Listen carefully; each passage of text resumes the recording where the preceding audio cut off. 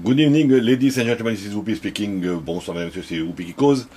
Et pour vous présenter ma nouvelle création aujourd'hui, c'est un réacteur que j'ai mis cette fois dans un autre bocal. Ça fait un effet un petit peu de thermos. This is a thermos effect as the reactor is inside this outside glass. It is not perfect, but as you can see, I can touch it without any problem, and we are now at 98 degrees.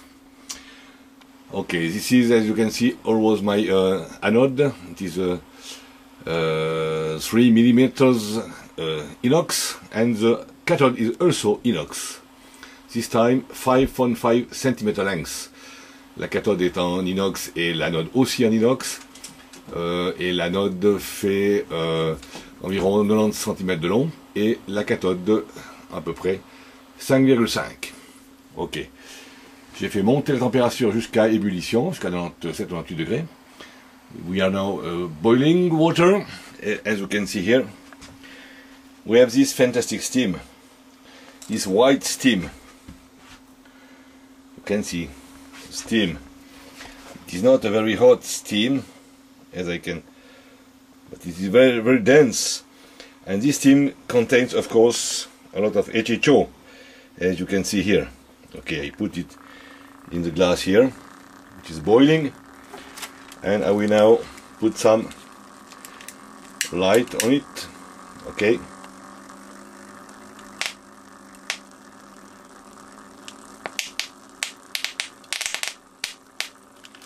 okay, it is HHO. It is a mixture of HHO and vapor, and the idea is, of course, to put this in a 4 tax engine, and l'idée c'est de mettre cette vapeur dans un carburateur de moteur pour essayer.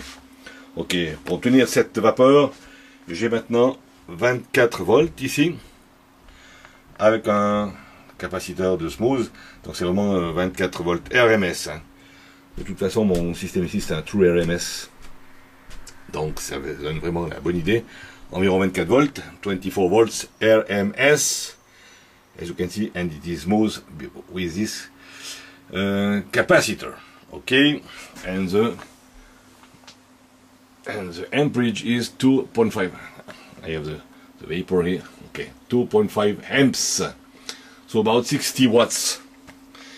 60 watts to get this steam here, and to maintain the boiling water at 98 degrees now since more than 30 minutes. So it is.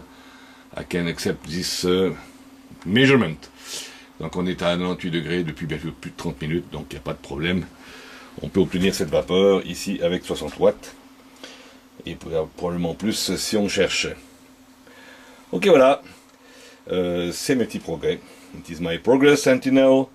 I hope to perhaps try this in a engine for the next time. Thanks for watching. Good night all. Merci de regarder, à bientôt.